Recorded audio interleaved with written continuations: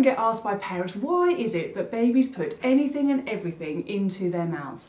And there is quite a scientific reason as to why they do this. So firstly, babies under 7 months of age don't have the dexterity needed in their fingers and their hands to sort of prod and stroke and explore items using their hands. What they can do though is grab hold of items and place their fist up towards their mouths. They also have more sensors, nerve endings in their mouth than any other part of their body. So for a small child, it makes sense for them to pick something up and explore it using their lips and their tongues. That's how they experience the world around them. So as a parent, it's a really nice idea to give them some great sort of different textures to experiment with and get used to. So for example, a clean toothbrush is a really good thing, particularly if it's one of the smaller ones. You can put it in their mouth, or sometimes they can grab hold of it and put it onto their mouth and experience and feel all the brushes. These lumpy bumpy silicone coasters are a firm favourite with small people as well. They can get them into their mouths and they can really bite down on them and feel all the ridges and the bumps on there.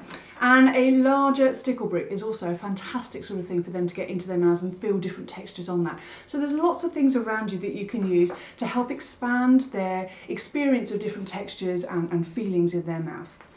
On that note though, we do need to be cautious of safety. So it is very important that as a parent or a carer, the child is in a safe environment. So it's really important to keep things like coins out of the way, or small batteries. Small parts from maybe toys from older children are also considered a choking hazard.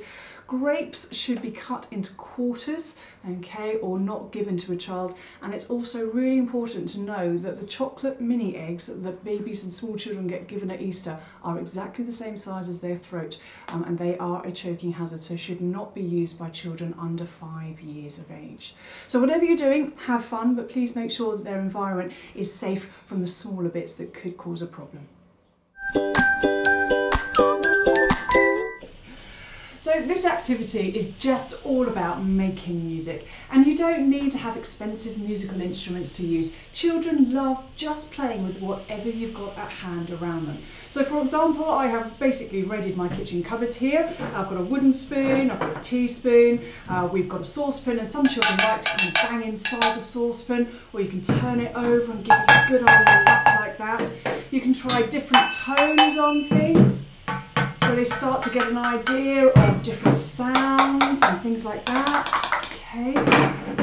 And they will just have loads and loads of fun making as much noise as they